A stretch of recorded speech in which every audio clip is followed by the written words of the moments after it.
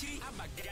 Ghana yede Ghana akwa aburuchiri Abusanya some na semfa no modi ana governor de ma Bank of Ghana ye Dr. Ernest Addison na wapani unim se wa my Ghana ni wiase nyina no eba ne se aban no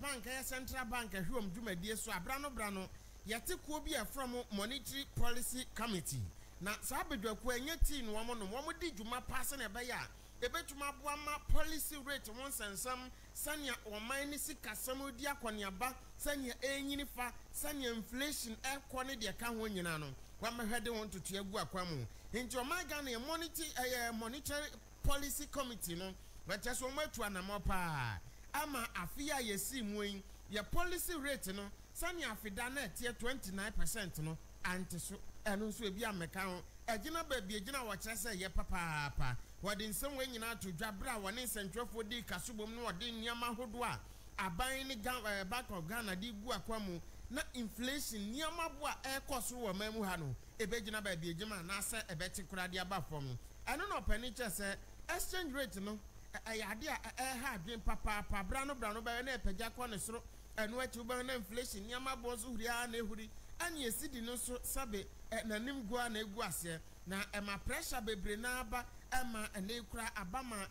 enyinankane abo yatoso transportation yatoso niema bebre na okoto aduane akosu akora ese ye pagade akọ na chasa no ohye papa eno pani chese ni nyina ya nkode ya wase wamoko no mo de hyeche gu akwam na afei Ghana so yade ye ho na niema makomienu bi a entumi mwayen ami economy ni nyina no etumi agina pa wasohwe monetary policy consultation clause aya 13 and 17 na ade ehia pa na se boa person se ejina 13 to 17% a na cha se end of the year no bibia be kwa wie no na ade no anyini kakra kọ nanim no beboa mo my Ghana konka no se ora aya International Monetary Fund bank IMF wamjishia support program a wamde eboa eso ma asene kakra ne structural reforms ahodo a aban aye na fe policies ahodo a ye implemented bana ni nyina eboa ma business community no etumi agina na ma yesi kasem totua so etumi akonkanti ye hwe ne mo se fiscal discipline no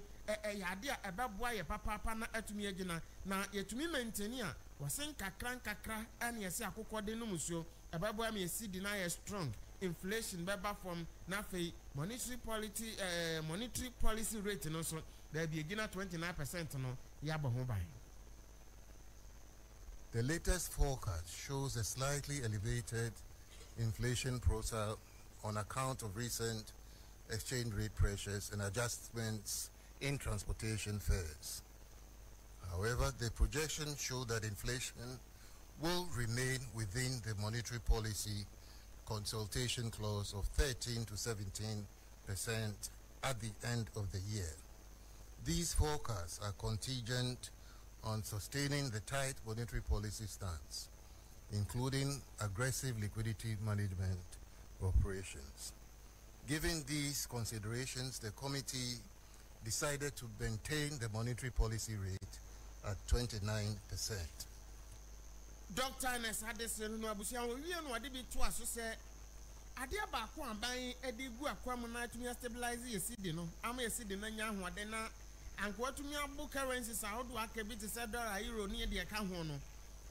se aban ne fight papa so ade njije begu akwam na forest bureau se wo man mu a wo mo asesa sika sesafo no ye de njije begu no wo madi so waso bewe no wo mo yesika sesafo na ko social media ba fontintan no so na wamo publish forest rate na ne yesidi no na ho ade ti sei dollar ne ti sei wase bu wa e fake anya de a emra mo kwanom de abu opoto nti obi kwa na ko hu a na ne wo wasidi ni bia na ode sie o dollar ni bia na ode sie wode kokobo sonko de ama sa forest bureau for ne se wam hwani wam huni. The Bank of Ghana remains fully committed to provide stability in the exchange rate for the cedi. The bank has enough foreign exchange reserves to support the market, and economic agents should stop engaging in speculative purchases, as they will suffer economic losses when the correction occurs. The Bank of Ghana is taking measures to improve market conduct and instill sanity in the market for foreign exchange. To this end, the bank has worked with the Ghana Association of Banks to streamline documentation requirements for foreign payments to minimize the incentives to resort to the informal markets. To deal with the high demand pressures on the foreign exchange market, the bank has taken steps in the past few weeks to directly absorb foreign exchange needs of some corporate institutions, and this has led to a reduced pipeline demand for foreign exchange from the commercial banks. The bank is fully aware of the operations of illegal operators in the foreign exchange market and is working with the Financial Intelligence Center to sanitize the market. I was your doctor, Ernest Nyambiana. What the question man so contradia crowd, we are no bussy nanning, I just a hair. No more see the no.